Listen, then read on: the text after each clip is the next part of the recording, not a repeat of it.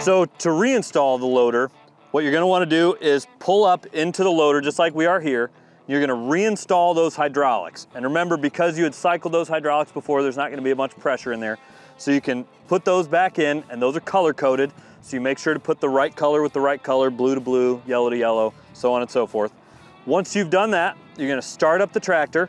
That's gonna get that pressure built back up in those hydraulic lines. And then we're gonna do the same thing in reverse. We're just gonna use this joystick to bring that back onto the tractor. It's gonna sit down in these cradles. You're gonna press that down into the ground. That's gonna raise up those tires. And then once that's sitting on the cradle with the tires up, you're gonna pull those levers back down, and I'll show you exactly how we do that.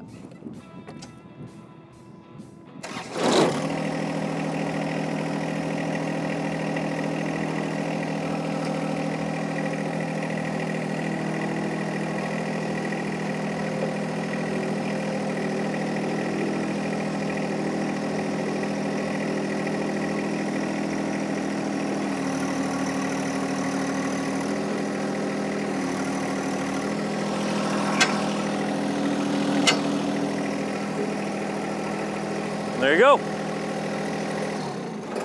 All right, that's it for this video. Thanks for watching. If you'd like to see some more videos and other content that we have available, you can go to greenmarkequipment.com or you can check us out over on YouTube.